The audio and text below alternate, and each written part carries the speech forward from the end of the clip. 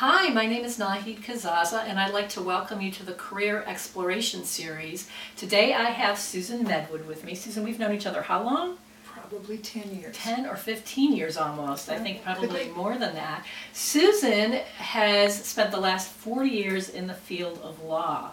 And what we're going to do today is take you on her journey with her.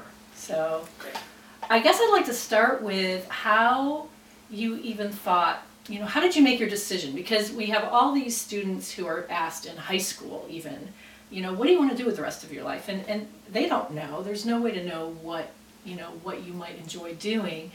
How and when did you make your decision to go into law? To back up a little bit, I always felt sorry for those people who knew what they wanted. I mean, how do you know when you're that young? So I think it should be a combination of skills, what are your strengths, and what's your passion. And some way to make a living would always be a good thing. That's for the parents in the audience. For me, I came from a working class family. My parents were immigrants. The good thing about it was we had no money, they had no expectations, and there were no limits. They came from Eastern Europe. All they knew was here, this kid can be anything she wants. But actually, when I went to college, I was a math major. Only because I had no idea what I wanted to be, but all I knew was that was my best subject. So that's a good thing for people to know, that you could still become a lawyer if you're a math major. So you don't necessarily have to know what you want to major in when you go to college. Absolutely true. Okay, so good to know. So you can do anything, you can change, which I did. I switched to sociology. And so what made you decide to switch to sociology from math? I mean, so here you are, you're a math major, you're in college, and you chose that just because you were good at it. And so then what happened in your decision making that made you decide to change that? It was frankly the limitations at the time. Okay. I was told as a girl, one of 3 in the math program, that I was going to be a math teacher. I had no interest in being a teacher.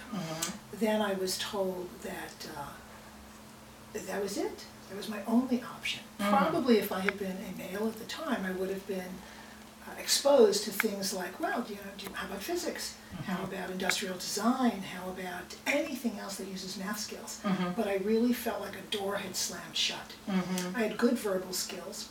I was taking a sociology and a psychology class. I was not interested at all in psychology, but I loved sociology.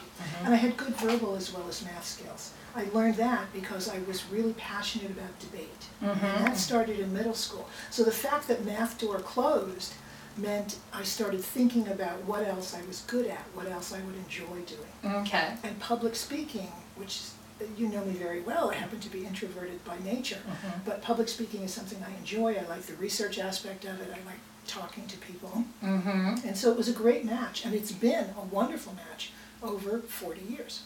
That's awesome. So you started in math, then the door slammed shut. So that's another thing to keep in mind. When one door slams shut, sometimes that can actually be a good thing because it helps you think in a different way, and then it opens up new opportunities just because you have to be creative in thinking what other options are out there. So in your case, you said, well, I don't like psychology, but I do like sociology and I have good verbal skills, so I'll now switch my major to sociology. So you've switched your major to sociology. Again, in your thinking process, when did the door to law open up, or when did the beginning thoughts of doing that open up? I was blessed with a wonderful mentor, I would call her. She was a professor that I had. I was taking a grad class. I was still an undergrad. I was taking a grad class in cultural anthropology. And she sat me down and said, look, honey, because they could call you that then, you don't want to teach. You don't want to be a social worker. You should go to law school. And it triggered a memory that I forgot to bring up, which is in my last year of high school, my debate coach said, you would be a good lawyer. And so like a good girl, I went to my guidance counselor and said, I want to be a lawyer. And he said, this was 1969, girls don't go to law school. So when that came up again at the end of my college career, it triggered that memory, and I thought, I can do this. This sounds, I knew no lawyers. I really had no idea what they did, but it sounded interesting to me. It sounded like something that would be intellectually engaging and a way to give back to society, and both of those were important to me. That's really good. And the other thing I noticed that you said, there's this thing they call positive prophecy, where they ask you to go back and remember when somebody gave you a positive prophecy, which they said you would be good at law, right? So way back in high school or middle school, your debate coach said you would be good at law. And I remember for myself in career coaching, before I even knew what it was, at one of my jobs, someone said, I'm seeing a career coach. You know what? You would be good at that. And I had had several people in my life telling me that I would be good. But these little dots in time, these positive prophecies. So you had a few positive prophecies, and then when a door opened up, you suddenly remembered them, and the chain started coming. So you decided, okay, I'll try law. And that's how the whole thing started. That was really it. As I mentioned, there was no money. So I was out for a year working full-time, and I've been working full-time since I was 16. But working full-time also helped me realize I was working in the hospital industry, and I thought, I do not want to stay here and in 30 years graduate to the head of Central Supply. So I was really interested in going to law school and getting out of that. Oh, good. So that's another to know thing. What you don't like. Right.